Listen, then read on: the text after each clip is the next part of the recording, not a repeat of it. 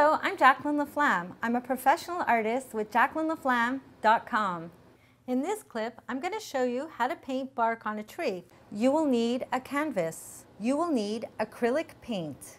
You will need paintbrushes. I already have a basic outline of the tree and just a very rough trunk drawn. So now we're going to go in and add in the details. So I'm going to take my brush and get a little bit lighter brown. You see how the base is a darker brown? So I'm going to have a little bit lighter brown, and I'm just going to start painting in some lines with my lighter brown. And you see I'm just going back and forth. I'm using the very tip of the brush here to start putting in some of the detail and getting the bark. Okay, so we started off with the darker color, and now we're adding a little bit of a lighter brown. Then we're going to go back, and I'm just going to put a little bit of a darker, kind of purpley, I'm mixing purple and red together, and I'm going to have some darker lines.